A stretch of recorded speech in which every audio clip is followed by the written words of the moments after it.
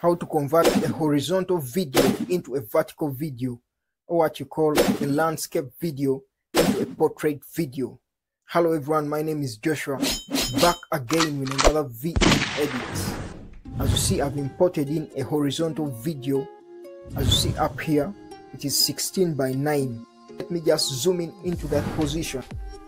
So if you want to zoom in like that, I have a video that teaches you how to zoom in. I will leave the link in the description. So as you see, it is 16:9. It is the YouTube format, like the video you're watching right now on YouTube. So I'm going to change it into a vertical video, or the portrait video. As you see here, the TikTok version is 9:16. So I'll click that,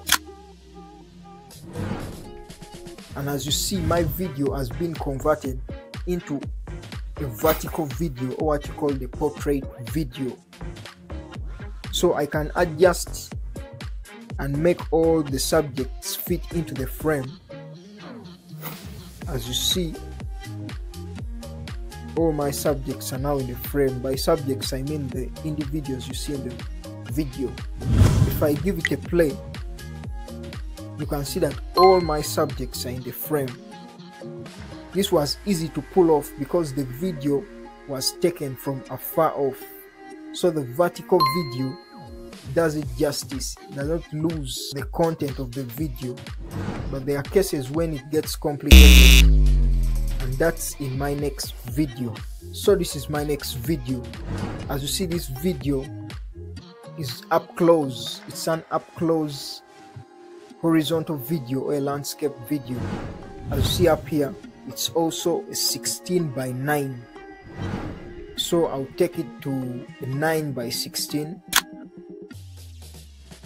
As you see, I lose most of my subjects. I only remain with one subject. And if I wanted to make my video show all the subjects, that's why it gets complicated. But no need to worry. So you just go down here and search for fit. As you see it here, there is fit. So you click it, and it makes my video fit into the vertical video, or the portrait video. So now, as you see, all my subjects are in the video. Leave a like for this video and consider subscribing.